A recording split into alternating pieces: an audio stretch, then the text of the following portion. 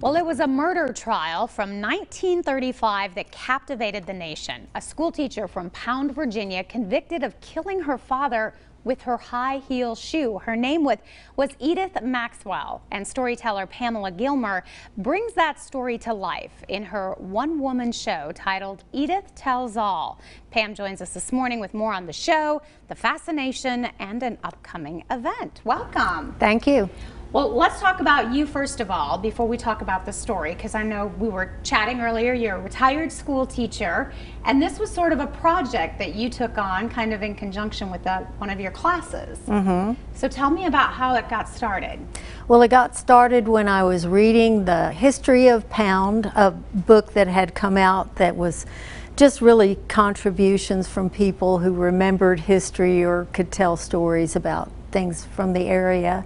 And I noticed the story about Edith Maxwell, and I was riveted because I had never heard that. No one ever talked about it, and I thought it was a fascinating story about a Pound teacher who really got herself involved in a big mess. A big mess. And of course it made headlines. You said you looked up the media circus back in 1935 and what had happened to this little town of Pound and just all of the attention that was brought to this case. Right, right. What was it, do you think, that was so intriguing about Edith and her case? I think a lot of it is the same kinds of things that are intriguing today. She was young, she was pretty, and she seemed to be taken the rap, and so people across the country thought this poor woman who was a victim of her father's abuse, and who knows what really happened, but she definitely took the rap and was sentenced to 25 years in prison.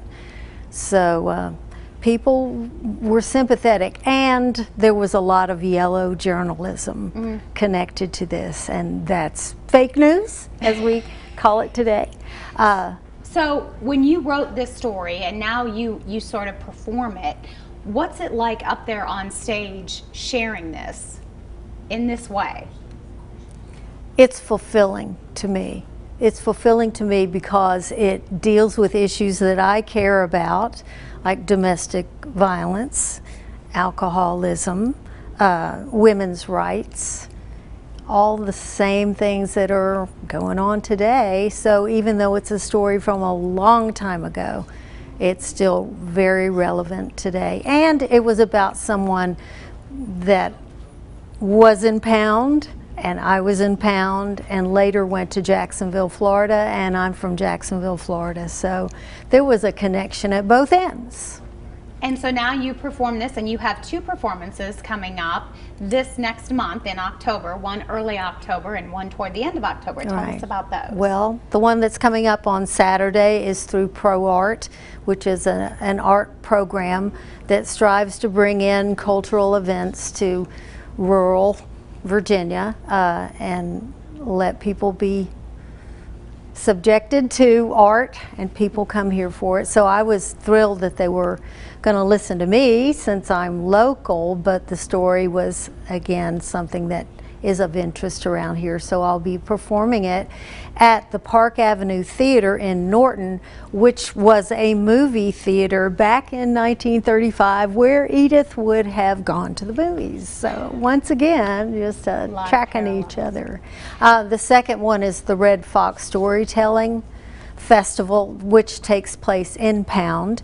And when I did it the first year, a couple years ago, they actually had the tent on the site where the house was located, right off the Pound River. So yeah, it was pretty cool to be right there. All right, well, we'll give everybody the information. Again, you have two different opportunities to see this. The Red Fox Storytelling Festival coming up later in October. For more information, you can check out the website. And then don't forget as well, coming up this Saturday, an opportunity to see it through the Pro Art Association. Thank you so much for joining us, Pam. Thank you for having me.